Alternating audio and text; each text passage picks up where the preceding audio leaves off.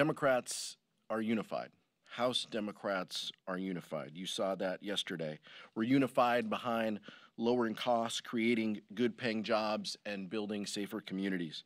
The contrast between House Democrats on the chaos and confusion taking place on the other side of the aisle could not be more clear. For the first time in 100 years, there was not an agreement for Speaker of the House on the first ballot. Multiple ballots, and almost 24 hours later, there's still no clear sign of a speaker. Let's hope that this isn't a rerun of 1855 and 56 when it took 133 ballots. What we saw was the true character of the modern day Republican Party, obsessed with power and their own personal advancement at the expense of working families and the needs of everyday Americans. That makes it harder for us to find common ground, but that's what we seek to accomplish. We want to work with reasonable Republicans and continue our record of bipartisan legislative achievements in this Congress. But we need willing partners in order to do that work. And right now, those willing partners are in short supply. I now have the privilege of introducing, for the first time in this role, Caucus Vice Chair, my colleague and friend from California and classmate from the class of 2014, Representative Ted Lieu. Thank you, Chairman Aguilar.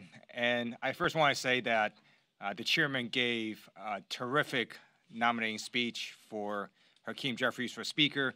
And I know that Chairman Aguilar had to give that speech 3 times, and we only nominated one person because Democrats are unified. And if you saw what Democrats did when we were in control of the House, we passed the American Rescue Plan to get our economy back on track. We passed the infrastructure law to rebuild America. And we passed the Inflation Reduction Act to reduce our deficit and tackle climate change. And in contrast, when Republicans are in control, you get chaos, confusion, and crisis.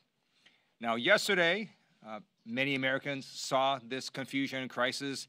And look, for one day, I think it was unfortunate. We can deal with that. But now it gets serious, because we effectively don't have a House of Representatives. This can't keep on going. You can't have one branch of the federal government simply not function. And so I hope that Republicans are able to nominate and unify behind one person, whoever that may be, because we need Republicans to govern if they can. If they cannot, then they should let Democrats govern. Questions to start? Javier from Telemundo.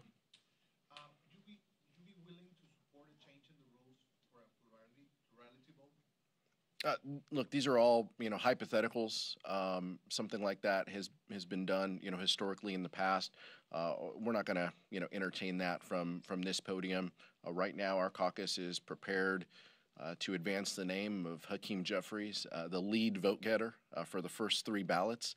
That's what we plan to do right now. But look, we understand the options, in front of us. But we're not going to engage in any hypotheticals at this point. Go. For a House that is not making agreements in the basics, what does that tell to the American people about the new Congress? I think it's unfortunate. As the Vice Chair said, this is who they are. Crisis, confusion, disarray. It's unfortunate that's what the modern day House Republican Conference looks like. But we knew that. We knew that going in to this, and they've delivered exactly who we thought they were in that respect. It's unfortunate, and as the Vice Chair mentioned, this is going to start to impact, operations, of the House moving forward.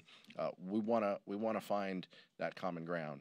We hope that there are Republicans that we can work with in the future, but this is the key organizing principle of Congress, which is the first item of business before our members can take their oaths, and it's unfortunate. I feel bad for the relatives, the spouses, partners, and family members who came to town. For new members, some of them might have to depart town. We remember being new members and what that was like, to take a picture, even with the speaker of the opposing party. Like, a lot of people spent so much time and energy to win these offices on both sides of the aisle. And so I feel for those family members who now have to navigate those travel plans. Max? Have you heard reports from any of your members being approached by moderate Republicans about potentially backing a unity candidate for Speaker?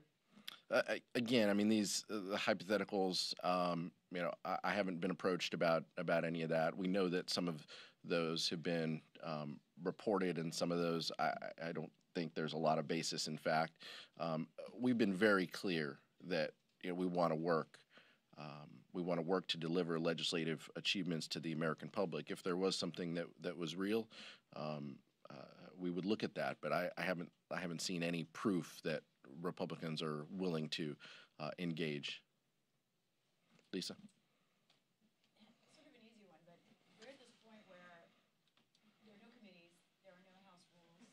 I believe you all are not members of Congress yet. I believe you are. Tell us about what your status and what is this time like right now, and what does it mean for your ability to get things done as members? We haven't been sworn in. We're representatives elect. I'm told that the rules, the laws still apply to us, but we're representatives elect waiting to take an oath. But there could be a point at which it does mean something to the constituents that we serve, whether we can engage in casework on their behalf and help individuals navigate the federal bureaucracy, back at home.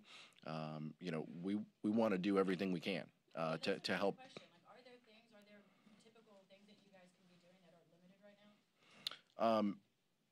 Right now, our focus and we're working with our staffs to make sure that we're following the letter and the spirit of everything that we're allowed to do. But we don't have status as members until we organize, and that's unfortunately as a result of this Republican chaos. And so, there will come points where other things are impacted. Committees can't hire their staff members as well because there are no committee chairs and ranking members.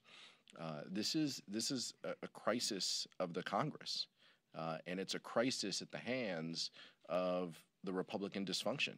And so that's where we are until we have the main organizing principle, which is electing someone to lead this Congress and taking our oaths, which is so important. Vice Chair.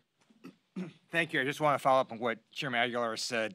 Because we haven't been able to negotiate ratios with the Republicans, that they've said they can't do that until they have a speaker.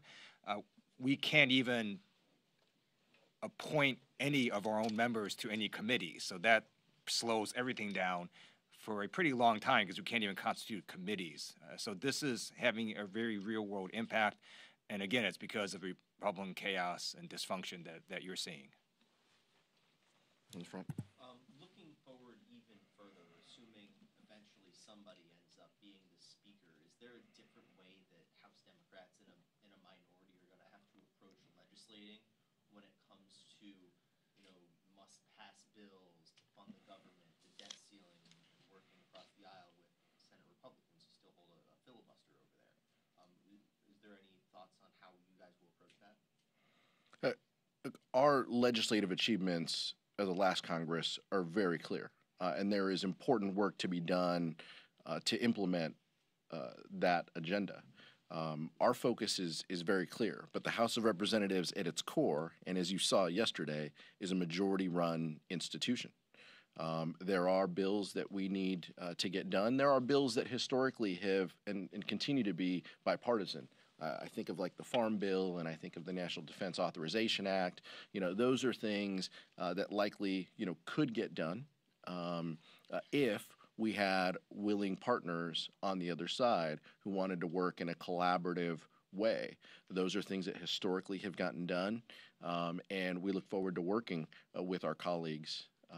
But the key organizing principle in front of us is that we have to have a speaker, and you can't have committees, ranking members, and chairs until you have that key step, and that's where we are. Thank you, Mr. Chair. Given your concerns, have you had any conversations, or has there been any outreach from the other side of the aisle, and would any of your members be willing to vote present? No, we haven't had those conversations with our colleagues. Our colleagues, as you saw yesterday, are committed to support Hakeem Jeffries for Speaker. I plan to nominate him again at the top of the noon hour, and we'll have a roll call vote, and we'll see what's changed. But that's on our colleagues on the other side of the aisle to determine if something has changed. But I'm not aware of any outreach. Mariana? Thanks, Mr. Chairman. I know you don't want to engage in hypotheticals, but we're obviously still at a point waiting to see if McCarthy has enough votes. Jordan, obviously getting votes. Scalise is obviously the number two. If McCarthy can't get there, maybe he throws his hat in the ring. What is your relationship with both of those men, or all of your Democratic leaders now? How do you see yourself maybe working with Scalise or Jordan if we get to that point? Understand it's hypothetical, but you have relationships with them. Well, I can tell you that the Representative Scalise, reached out to members of our leadership team. After our internal caucus organizing, he reached out and congratulated us on the positions. I think he reached out and talked to Leader Jeffries and Whip Clark and I. I've had a cordial relationship with him. Obviously, is an adversary on the baseball field, kind of grounded in that. But it hasn't been a working relationship. It's just been very cordial. We respect the office that all of them hold, but we look forward. This is on them.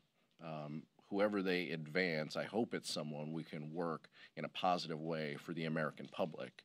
But I don't know if that's going to be Kevin McCarthy, Steve Scalise, Jim Jordan. Chaos and confusion is the rule of the day over there, and so we just don't know what that will lead to. And many of us individually have come from delegations, worked with members on the other side of the aisle in committees, sometimes on social things like the baseball stuff, obviously. And so some of us have these, relationships where we can disagree. I know the vice chair as well, has relationships where we are going to disagree with our colleagues on the other side of the aisle, but we can still be, cordial about it. I look forward to more of that in the future. But the key organizing principle in front of us is we've got to elect a speaker and take an oath. I was in the California State Legislature with Kevin McCarthy at the same time. I've known him for many years. Whether or not he's Speaker, it's very clear that that position has already been significantly weakened because of what happened yesterday and what happened before. Essentially, Kevin McCarthy has agreed that if he were to be Speaker, he could be fired at any time if 5 members basically said they wanted to have a motion to vacate.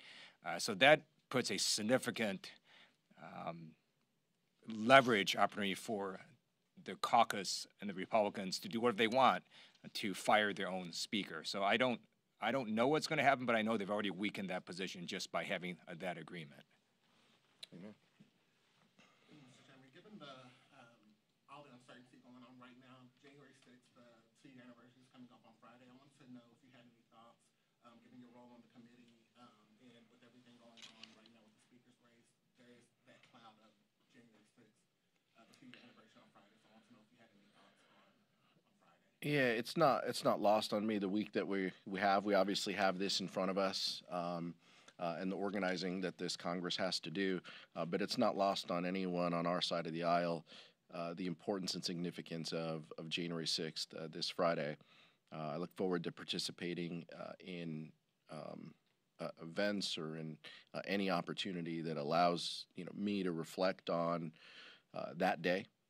All of us in the chamber have our experiences personally from that day, but what that means to the officers who protected this chamber and held that last line on our behalf, and the threat that democracy faced that day.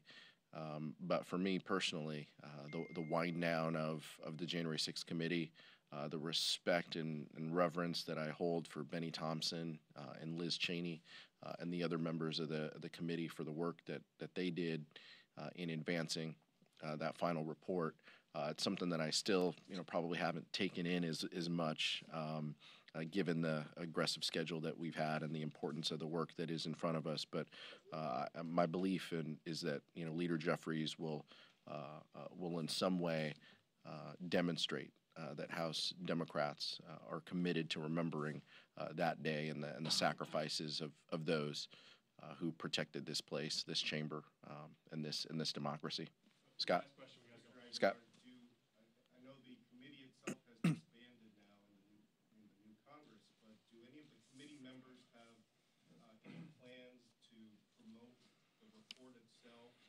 findings of the report in any sort of public fashion, in speeches or any public appearances? Vice Chair's been keeping me busy doing this job, so so that's my focus. The caucus work and the caucus role that I occupy is the primary focus of me and my office. We spent so much time, and some of you I've said this to privately, and I probably shouldn't say this publicly, but it kind of feels like camp. You know, the 9 of us spent so much time together. I also feel like maybe we needed a little bit of time apart this holiday season. We just spent so much time reading documents, sitting in depositions, trading texts and emails. We still have a group text thread. We still communicate happy holidays. We're very mindful that a couple members have moved on. Very thankful for their service and wish them all the best in their future endeavors. And I look forward to staying in contact with those members, the retiring members specifically, you know, Liz and Elaine, Stephanie and Adam. The time and space we occupied, 18 months doing that work, just personally means so much to me as a legislator.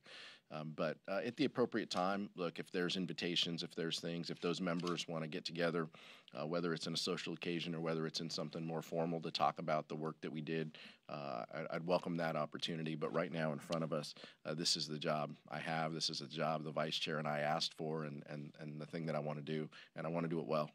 Thank you, guys. Yeah. On January 6th. First, I just want to say Chairman Aguilar did an amazing job on the January 6th committee, as well as the entire committee. And the significance of January 6th wasn't just the attack on our Capitol. It was why it was that day. It's because it was a certification of the Electoral College results. Imagine if we had to do that right now. We couldn't, because we don't even have a House of Representatives that's been sworn in. So I asked American people 2 years from now, would they want a Republican majority in the House who couldn't even get together and swear in members? I don't think American people are going to want that. I hope they consider that 2 years from now. Thank you. Are you going to oppose a motion to adjourn? We'll see what happens.